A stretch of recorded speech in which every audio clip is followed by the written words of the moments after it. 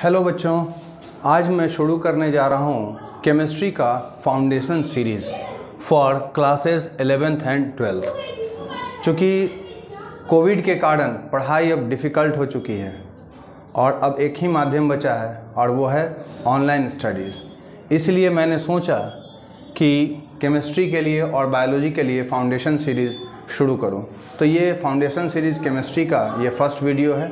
इसके बाद मैं क्लास 11th और 12th के लिए बायो की भी वीडियोस बनाऊंगा। तो चलिए शुरू करते हैं। Foundation series chemistry for class 11th and class 12th। Chemistry, जो वर्ड केमिस्ट्री है, यह ग्रीक वर्ड कीमा से लिया गया है, जिसका अर्थ है ब्लैक कलर। केमिस्ट्री को पहले कीमा टेकिंग भी कहा जाता था।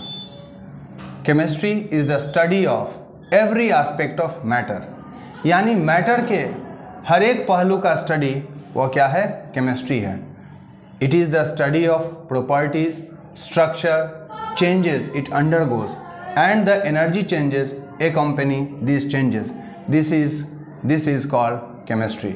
यानी कि मैटर के हर एक एस्पेक्ट के बारे में जो कुछ भी हम पढ़ते हैं वो सब क्या है? केमिस्ट्री है। And since matter is made of particles, so study of particles is also called chemistry. And the particles of matter are atoms, molecules and ions. Father of chemistry is लेवॉइजियर, यानी लेवॉइजियर को फादर ऑफ केमिस्ट्री कहा जाता है, जबकि father of Indian chemistry कहा जाता है professor PC Roy, who was from Patna university. The main branches of chemistry are physical chemistry, organic chemistry and inorganic chemistry. Physical chemistry is the branch of chemistry that deals with the laws that govern the changes in matter। यानी physical chemistry में हम उन laws के बारे में पढ़ते हैं जिनके अनुसार मैटर में चेंजेस होते हैं। जबकि दूसरा जो ब्रांच है वह है ऑर्गेनिक केमिस्ट्री। और ऑर्गेनिक केमिस्ट्री क्या है? स्टडी ऑफ ऑर्गेनिक और कोवेलेंट कंपाउंड्स। ये ऑर्गेनिक कंपाउंड या कोवेलेंट कंपाउंड्स क्या हैं? They are the compounds of carbon mainly, या हाइड्रोकार्बन्स एंड देयर डेरिवेटिव। यानी हाइड्रोकार्बन और हाइड्रोकार्बन से उत्पन्न होने वाले जो भी कंपाउंड्स हैं उसके स्टडी को क्या कहा जाता है? Organic chemistry.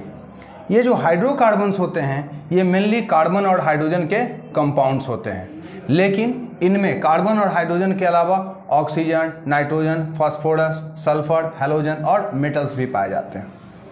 हालांकि कार्बन के कंपाउंड्स को ऑर्गेनिक कंपाउंड्स कहा जाता है, लेकिन कुछ एक्सेप्शंस भी हैं। जैसे कार्बन के जो ऑक्साइड्स हैं, जैसे कार्बन मोनोऑक्साइड है, कार्बन डाइऑक्साइड्स हैं, कार्बाइड्स हैं, कार्बोनेट्स हैं, बाइकार्बोनेट्स हैं, साइनाइड्स हैं, आइसोसाइनाइड्स हैं, साइनेट्स हैं और ये कार्बोनिक एसिड। ये सब कार्बन के कंपाउंड्स हैं, लेकिन इनको ऑर्गेनिक कंपाउंड नहीं कहा जाता है क्योंकि ये और इनऑर्गेनिक कंपाउंड्स हैं। जबकि तीसरा जो ब्रांच है दैट इज़ इनऑर्गेनिक केमिस्ट्री। और इनऑर्गेनिक केमिस्ट्री क्या है? तो study of compounds of elements accept carbon, यानी कार्बन को छोड़कर बाकी जो भी एलिमेंट है उसके कंपाउंड्स को हम क्या कहते हैं? Inorganic compound. और इनऑर्गेनिक कंपाउंड्स के स्टडी को क्या कहते हैं? Inorganic chemistry. ठीक है।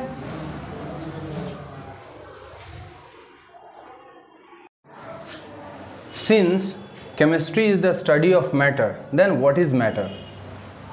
Anything that has mass or weight, occupies space, can be felt with our senses and offers resistance is called matter।